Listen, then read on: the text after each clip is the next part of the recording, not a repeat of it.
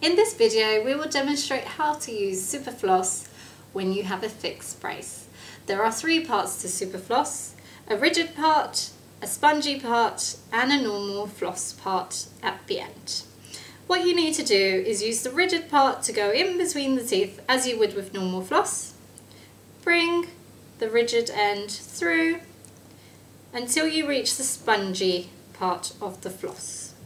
Wrap the floss in a C shape around the tooth and go up and down 3 times, ensuring you go below the gum line.